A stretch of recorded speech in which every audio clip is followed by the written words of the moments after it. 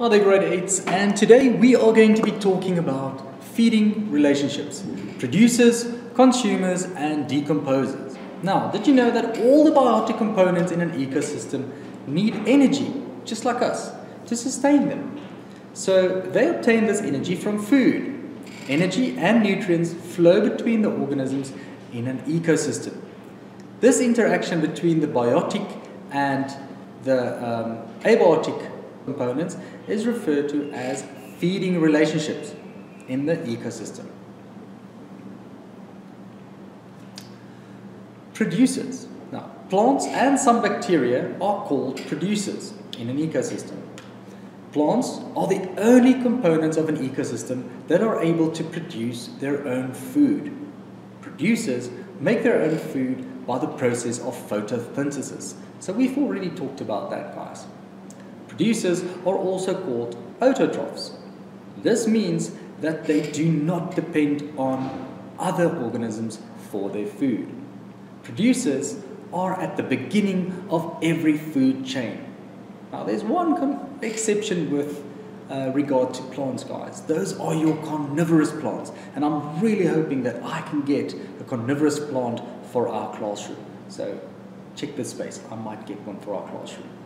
The energy that flows in an ecosystem comes from the sun.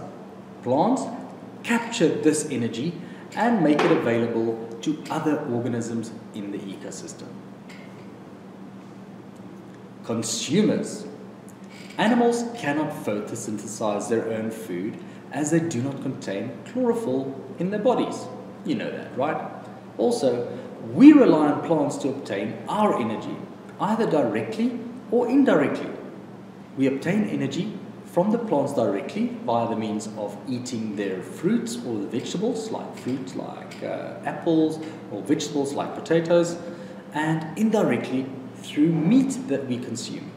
For example, we eat beef, that's a cow, and the cow eats grass. So that means that the cow gets its energy from the grass, we get the energy then indirectly via the cow.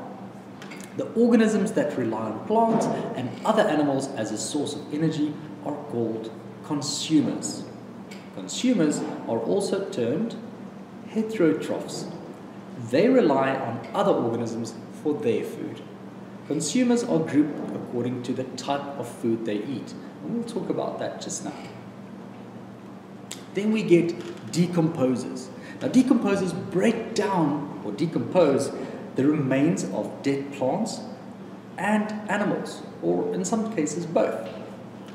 And decomposers help return the nutrients to the soil by breaking them down into smaller little parts so that the plants can use them once again. They recycle important nutrients in the environment, just like this dung beetle. Decomposers may be microscopic, such as bacteria, or macroscopic, such as earthworms, or dung beetles, or even shongololos, millipedes. Now, let's talk a little bit more about consumers. You get herbivores, like the elephants over here.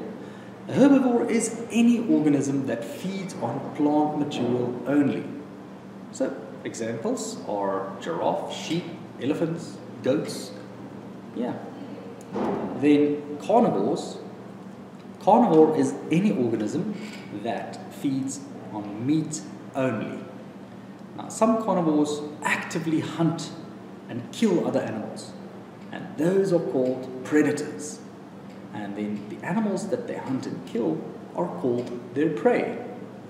Examples include a lion that actively hunts and kills a buffalo. And some carnivores feed on the remains of other animals. They are called scavengers.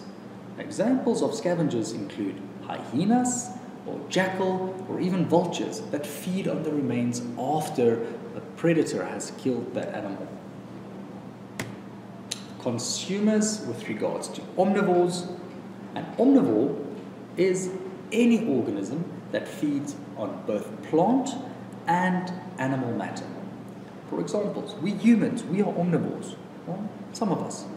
some people like to only eat plants, and they are known as, yes, you guessed it, they are vegetarians. Yes, well done. Okay, and then other examples are chimpanzees, gorillas, pigs like warthogs.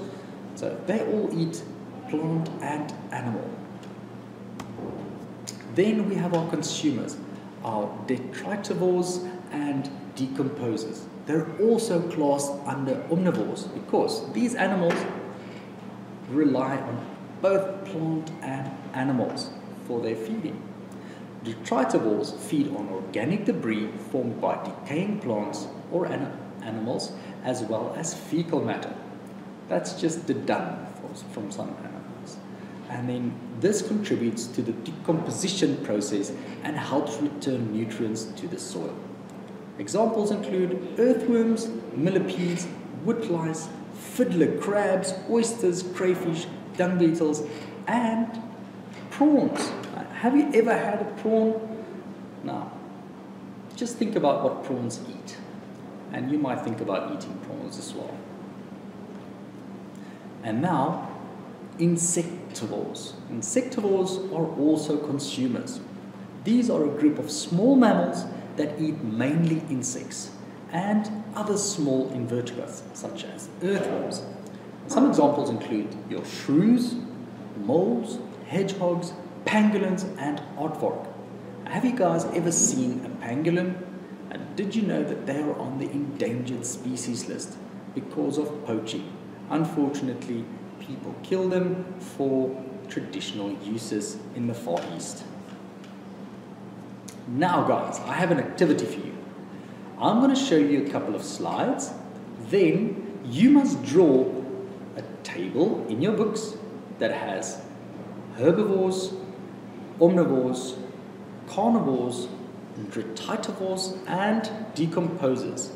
Then I want you to match the following animal names and numbers with those different groups. Okay, let's start. First one is a leopard. Can you guess which one it is? The second one is a hippo. Now, don't let those big tusks or teeth fool you. Have a very good look at the molars. Then you have a warthog, a woodlice, and lastly, an elephant shrew. By now, you should have placed one of each of the different groups in the table. Alright guys, that's it for me for today. I hope you guys enjoyed today's video. If you did, remember to give it a thumbs up and share this with your friends if they weren't in class. Have a fantastic day. I'll see you guys next time. Bye for now.